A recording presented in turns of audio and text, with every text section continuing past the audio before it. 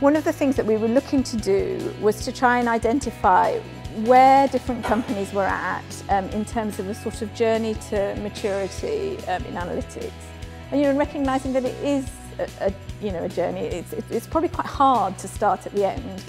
It would be quite hard probably to persuade your leadership teams to invest in something right at the end. You would be a very good salesperson, I think, in terms of generating that kind of belief.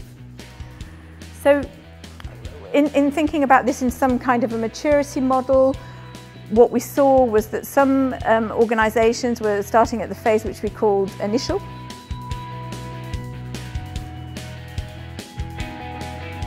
We started off by conducting semi-structured interviews. Okay? So we spoke to HR leaders and HR practitioners about the topic. We did this across Singapore, Malaysia and Hong Kong. It's not rocket science to know that if you're going to link your analytics strategy and your HR strategy and to some extent your finance strategy, if you link it all together, you'll get more out of it. You'll get more value out of it. So of course what we found was those that were able to do this successfully, that were able to make these linkages to the business, were actually able to leverage what they were doing in the analytics space more and was actually able to apply it to real business issues, real business problems and be able to solve it.